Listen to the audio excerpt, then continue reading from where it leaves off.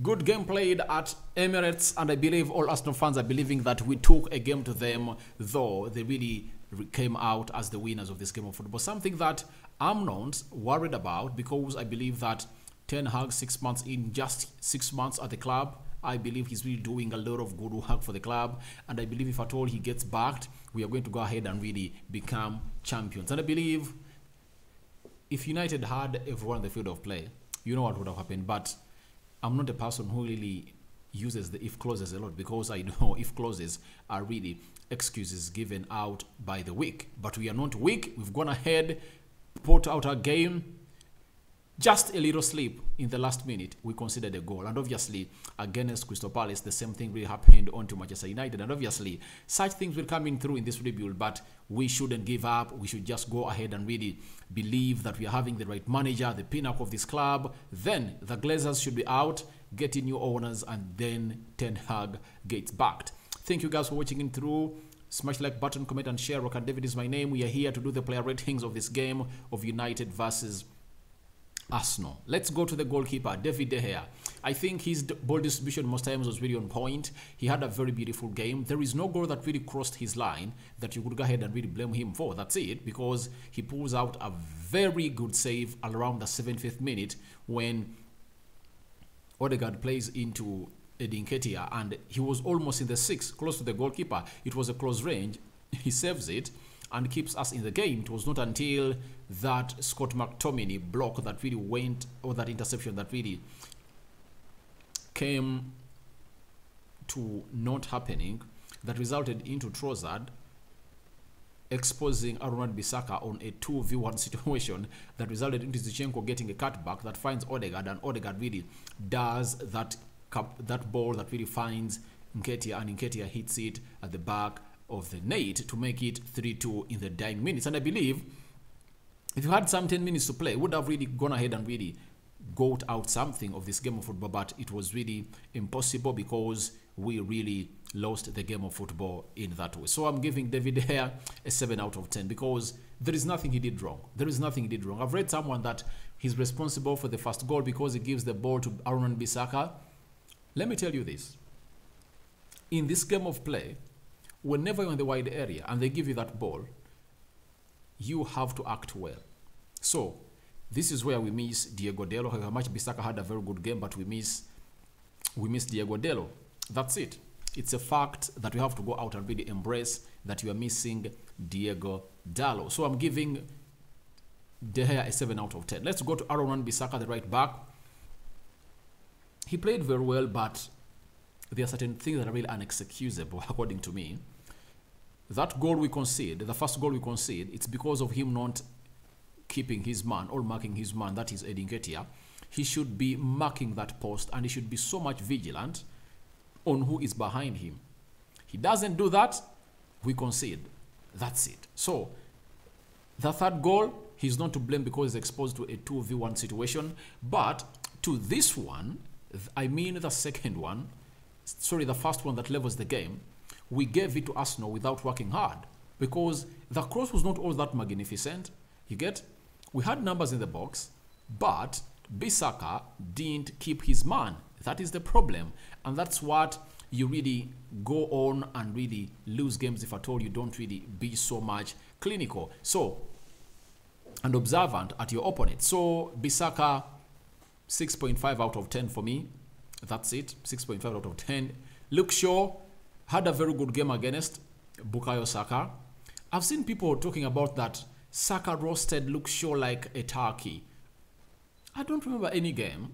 I don't remember any moment Saka roasting Luke Shaw. Luke Shaw remained very much confident. He was stable. He was not turned around.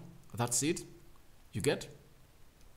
But the problem he faced was that he was really facing two players at the same time, and Rashford couldn't track back. That was the problem. So I believe we would have done better, especially on really tracking back, especially because Rashford should know this, even if it's Ten Hag, that if a match Rashford is the man who is really doing all that, but he should track back, he should fight back. This is the reason as to why Sancho and Anthony were taken off the game of Man City in the first half, where we were losing 4-0 at Etihad, and brought on other players. Why is Rashford given an allowance of not tracking back? He should track back. He should track back because this is a game of really hard work. You get? That's it. So I'm giving Luke Shaw a 6.5 out of 10. That is it. And for the first goal, he does a very good interception that really finds Rashford into that position of play. Bruno plays him in. Rashford net marks. Thomas Partey. Weghorst makes a very good run that no one is talking about. But how are people watching football? For Rashford to shoot that ball, it's Weghorst who makes that run. And I believe I'm going to come up with that photo tomorrow and really show it to you very well, the importance of Weghorst in the first goal we score. Now, after that, we score that first goal. Luke Shaw had a very brilliant game, 6.5 for me, because I believe he was above average. He was above average. Then we go to Rafael Varane, playing very well, defended very well, never put a foot wrong. He was all there for the team, but obviously we conceded 3, but I believe those 2 goals are not, none of those goals is all about our central defense. That's it. So I'm giving Rafael Varane a 7.5 out of 10. I go to Lisandro Martinez, a man who really scored his first goal for Manchester United, becoming the 7th Argentine to score a goal for Manchester United. He played very well, scored a goal, very much good and important in us building from the back. That is Lisandro Martinez. He comes in and plays very well for Manchester United away at Arsenal. And it looks good for us because he's back. And obviously played very well. That is Lisandro Martinez, and this was his game by numbers. 83% passing accuracy, 75 touches, 7 long balls completed, 4 interceptions, 3 clearances, 2 aerial duels won, 2 ground duels won, 1 shot, 1 goal, and obviously scores for United for the very, very first time. That is Lisandro Martinez, and I'm giving him 8 out of 10. That's it. Coming in and re-leveling that game in the 60th minute, that was unbelievable for him. Short as he is, he really sacrifices his head to put it on the line because Odegaard was raising his foot to clear that ball, but he said, I put my head there to save my club, and leveled the game. So I'm giving him 8 out of 10. We go to Scott McTominay. Scott McTominay, you know, he did what he had to do. That's what people don't understand, because you can't ask him to be a Pedri. You can't ask him to do what Casemiro does. Even what Zidane Iqbal around the field of play, Scott McTominay can't do it, because for him, he did his interceptions, he fought the physical battle, he won the aerial duels. But obviously, we are back to square one. As Casemiro was out, we couldn't fight a battle. That's it. So, Scott McTominay, 6 out of 10 for me. Eriksen, to me, I believe it's high time we brought in another midfielder to play in the pivot, because I've been saying this for a very long time. However much Eriksen has gone ahead to give us very many assists, but I believe he can't win the physical battle. He can't win the physical battle. That's it for me on him. We concede the second goal because of him. You get? He lets Bukayo Saka go onto his strong foot and gives him freedom to shoot. That's it. Because Luke Shaw shields him from the goal area, but he does a turn and really shoots that ball in the back of the net. And I believe when Freddy came in through, Bukayo Saka never really went ahead to shoot that ball towards our goal. Even before he came on through, that is Freddy, Saka had gone ahead to gate another shot at us that hit the bottom post. So it shows you how he was a threat because that space was not covered. So to me, I believe Eriksen should be played as a central attacking midfielder. That's it. We need another player who's really resilient, playing into that double pivot with Casemiro, to see to it that we really win that game of football. That's why you remember in the game of Man City, it was Freddy and Casemiro playing the double pivot. They played there very, very, very well. So I'm giving Eriksen a 6.5 out of 10 for me. Then we go to a player called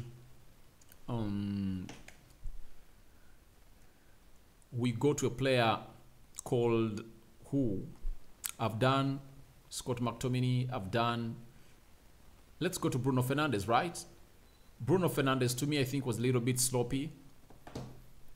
He never put his impact onto this game. However much he was running everywhere, but I felt like he doesn't do what Odegaard does. And I think today, you've seen why I've always told you that on any day, I put Odegaard into my team ahead of Bruno. However much Bruno has numbers, but Odegaard is really doing exactly what a central attacking midfielder should be doing. That's it. That's what he's doing. So I believe we need a player like Eriksen to play in that position. If at all you get in a player like Frankie de Jong or Enzo Fernandez or who to play in that double pivot alongside Casemiro, because we need a player who does that work better. So this is where I go in and I really say Bruno, his game by numbers were as follows: 92% passing accuracy, 34 touches, 22 passes completed, 6 out of 7 final third passes completed. Then he had 4 ball recoveries, 2 out of 3 tackles won, 2 ground duels won, 1 key pass and 1 assist. So to me, I believe 6.5 out of 10 for me. That's it. That's what I'm giving him, because in games like this is where you need to administer yourself and really announce yourself that, yeah, I'm Bruno, I'm here to win this game of football. And obviously he didn't, and that really costed us a lot as a team of Manchester United. So I believe would have done better. So not until Bruno knows what he's supposed to be doing for the club in that position, because he might be knowing it, but he might be lacking the ingredients to do that. That means we should get in someone else to get that job done for us. So that's why I plead for Eriksen to be played in that position, because he does a better job. He knows what it means to dictate the ball. He's better at passing that ball. And I believe Bruno does it, but he doesn't give us the control that we want. You get? When that game is 1-0, what you need is, when you don't have Casemiro, you need your cam or central attack midfielder like Bruno to dictate play and really reduce the tempo. Get that ball, play around with it with your players around you. But Bruno can't do it.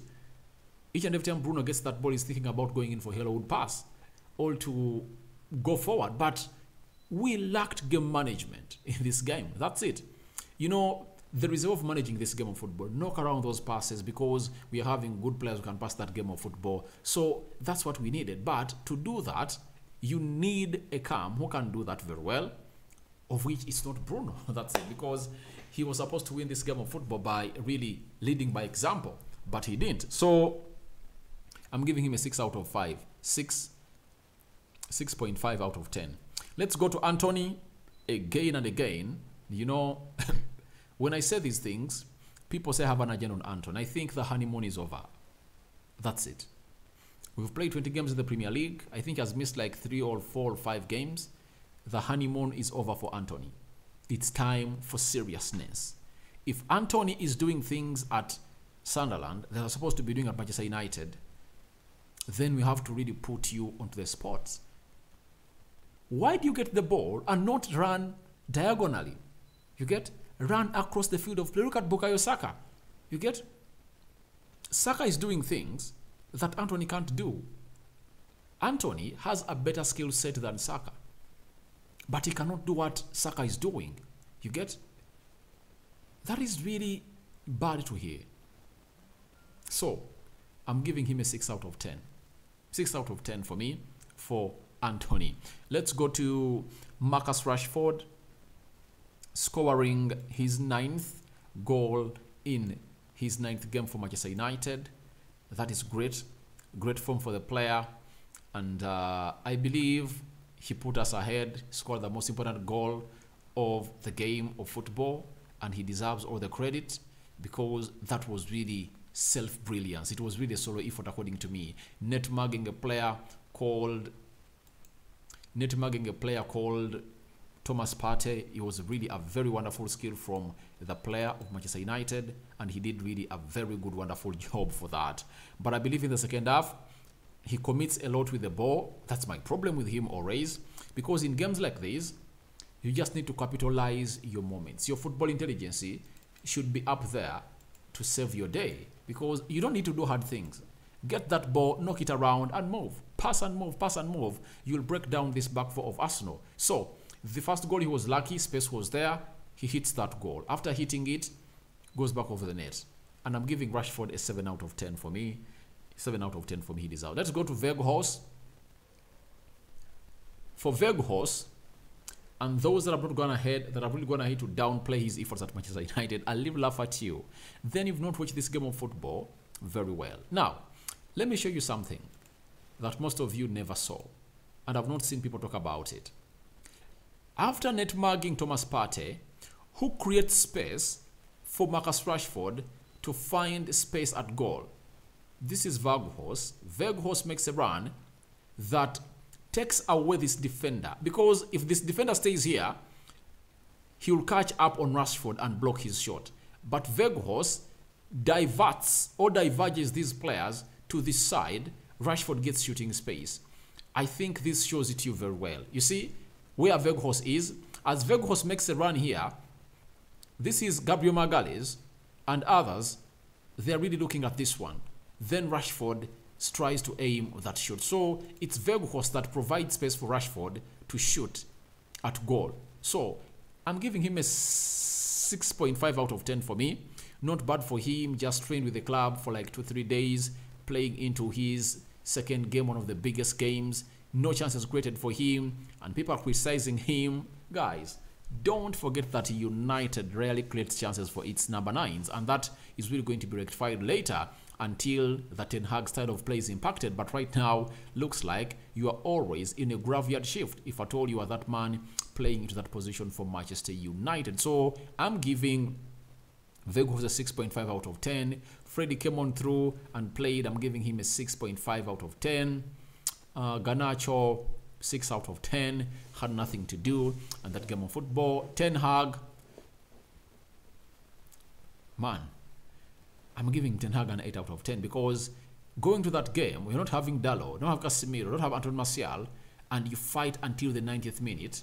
That's when we concede the winning goal for Arsenal. Oh, very good calculations made by Ten Hag. And remember very well, when I was reading a prediction, I told you that my only trust is in Ten Hag. That's it, because I trust in him coming out with the perfect permutations to win this game of football.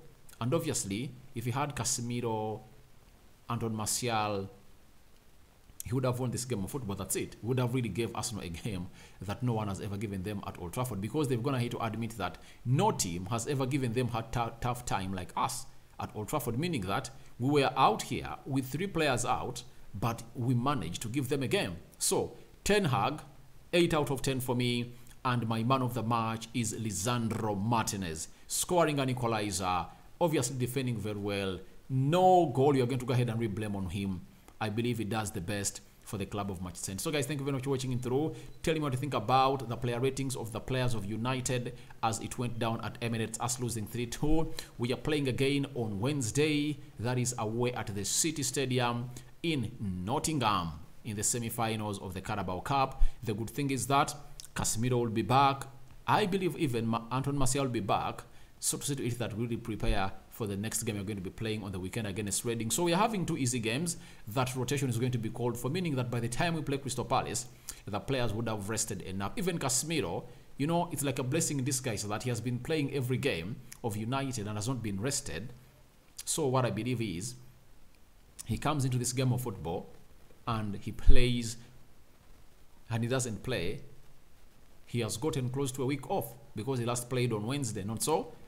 After playing on Wednesday, is it Wednesday or Tuesday? He last played on Wednesday. Now he's going to play again on Wednesday. So it shows you that that's another week off for him, meaning that he is fresh and obviously getting his engine ready for the next tally of games for Manchester United. So guys, thank you very much for watching in through. I sign out for now. See you later. Good night, and don't forget to subscribe to this channel. If all goes well, I'm returning with Ten Hag's reaction to United losing to Arsenal at Emirates by 3-2. Bye-bye. I'm out.